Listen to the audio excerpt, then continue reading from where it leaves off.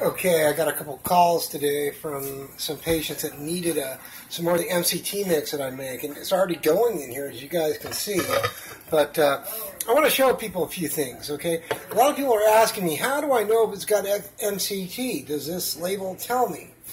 Well, yes, it actually does. We go back here and we look at it, we can see the different medium-chain fatty acids. They're all right there, okay?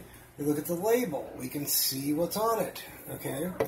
It's a gluten-free coconut oil. Now remember that, gluten-free is very important because a lot of kids with autism, epilepsy, other things are on gluten-free diets. So you don't want to be using a coconut oil or an MCT oil that contains gluten. Okay, once you basically pour the contents of that in there, it's a little slippery. This is a 32 ouncer, so I put 2 of them in here.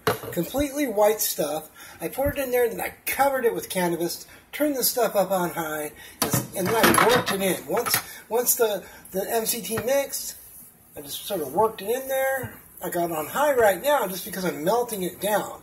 But as soon as I see an inkling of something looking like it's going to get too hot, this thing goes down onto low and then to keep warm.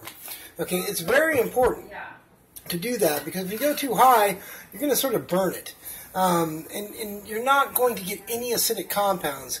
One thing is, MCT is a great medicine on its own, and when you make this oil, what happens is after it's strained in a cheesecloth, it comes out looking really beautiful. I mean, it's, you know, a lot of people know how to make this stuff, and I'm doing this video for those who don't. I mean, here's a color.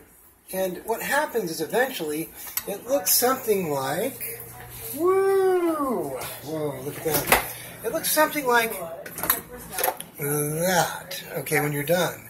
So then you have something, I mean, I've seen people sell that kind of stuff online for as much as $100 for 10 mLs.